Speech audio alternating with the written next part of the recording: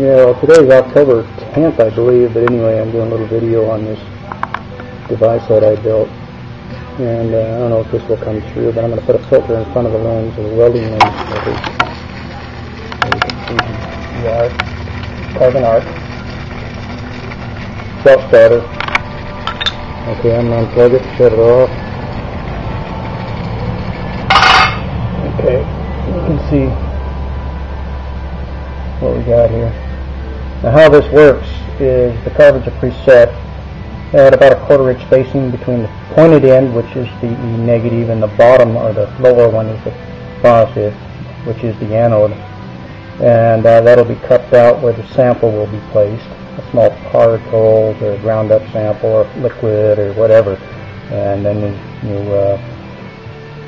you can run your analysis, but the idea is just to use this for short bursts, maybe 10-15 seconds. And what you do is, I designed it in such a way it's to start, you push this down.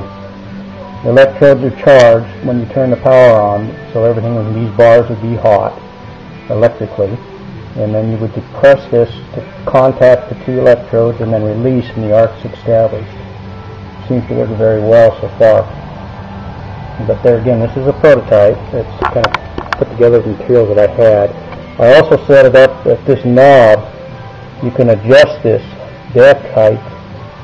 As you can see it traveling down.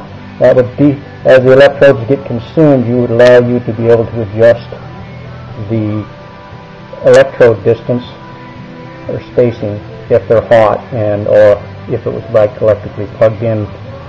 And so you don't have to reach inside. Eventually there'll be a cabinet around this fixture with a removable front for service and to load your sample. But that's the concept. Hopefully that makes sense. And I will be posting drawings and schematics of all this when the time comes, after I get it kind of perfected. So, but this so far is working really well. So that's my report so far.